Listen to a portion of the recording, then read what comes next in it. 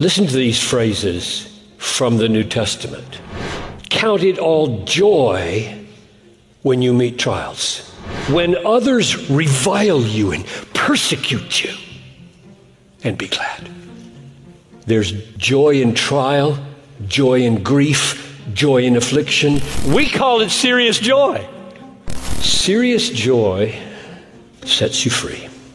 When your citizenship is in heaven, and all your inheritance is in heaven, and all your joy is coming from Christ in heaven, you're a free person on planet Earth.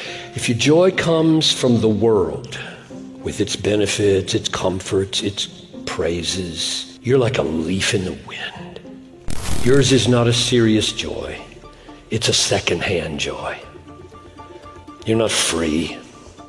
You're jerked around by the newscast every day, by a phone call, by a critical email, by a word from a friend. Your emotions are jerked every which way because you're just a leaf in the wind. All your joy attached to that person, their approval, that money, that house, that comfort, that car, those jewels, that inheritance, that wife, that 3-month-old child. Your joy is all bound right here, and anything that happens here, you're done for. You're not a free person at all. That's just not the way Christianity is. Serious joy sets people free.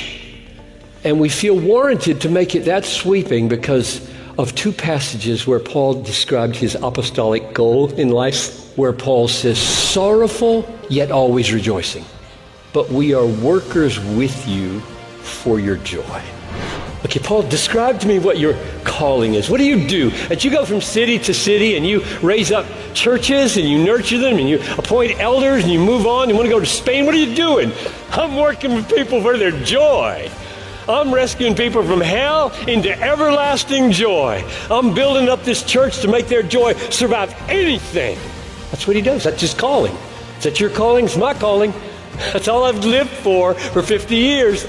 So missionaries do that, and you do that. You do it in your home, putting so much substance underneath joy